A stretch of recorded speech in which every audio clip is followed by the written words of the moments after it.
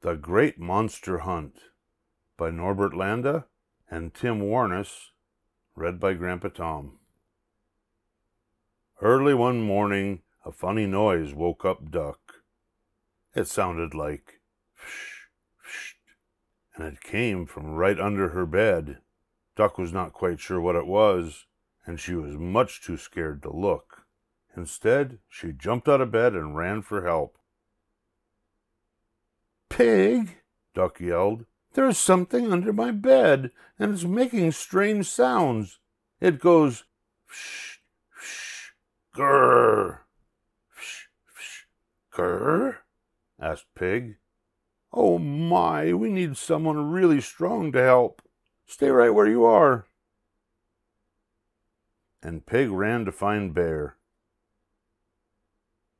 Pig told Bear all about the frightening noise under Duck's bed. "It goes, psh, psh, grrr, bang, bang. I wanted to tell you, Bear, because you are so strong." Bear lifted a huge log. "It is true I am strong enough for almost anything," he said, "but I think we better find someone who is loud enough to chase the thing away." So they ran to find Wolf, who was about to start his early morning howling. Bear told him the dreadful news about the terrifying thing under Duck's bed. "It goes, psh, psh, grrr, bang, bang, wham, wham, all of the time," Bear said. "We thought you could help us frighten it away." "Oh, yes, I can," Wolf proudly said. "There is no match for what I can do. Just listen.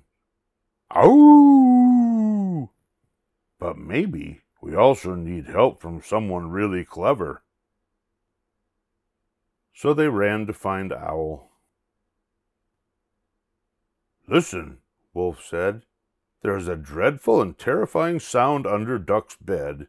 It goes, psh, psh, grrr, bang, bang, wham, wham, growl."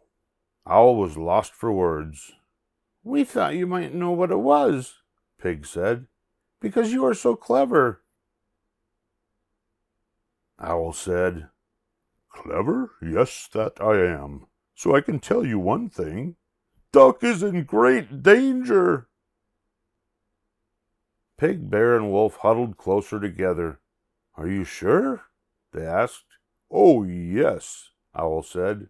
"Can you imagine anything kind and cuddly making such a noise?" "It must be a monster," yelled Pig. "Oh, what are we going to do?" "The only way to deal with a monster," Owl said, "is to trap it." Clever Owl. So the animals set out to gather rope and nets and useful pokey things. Then the four of them bravely set off toward Duck's house. Owl led the way because trapping the monster was a clever idea. Next came Wolf, howling loudly. "Ow!" Then came Bear, with his monster-busting stick. Last was Pig, clutching his great monster-catcher net. Finally they arrived at Duck's house and flattened their ears against the door. But no monstrous sound was heard. No screaming, nor crying, nor calling for help. "Maybe we are too late," whispered Bear. "Oh, no!" Pig cried in despair. "Duck, are you there?" called Wolf. Then the door slowly creaked open. It was Duck. "You're here," she said. "Duck, you are in great danger," whispered Bear. "There's a monster under your bed," cried Pig. Duck looked ready to faint. "A monster?" she whimpered. "How do you know?"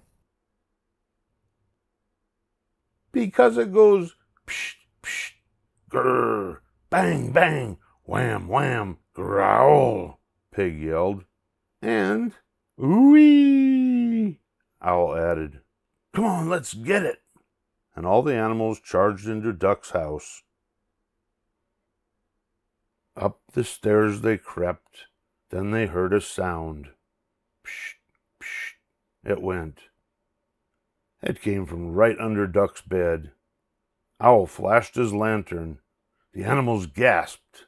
They could not believe their eyes. There, right under Duck's bed, was a tiny mouse, snoring softly in its tiny bed. Psst, psst. Would you look at that? Duck whispered. Do you know what we've just done? Owl smiled. All feeling rather silly, the animals looked at each other and giggled. We've just created a monster out of a mouse. The end.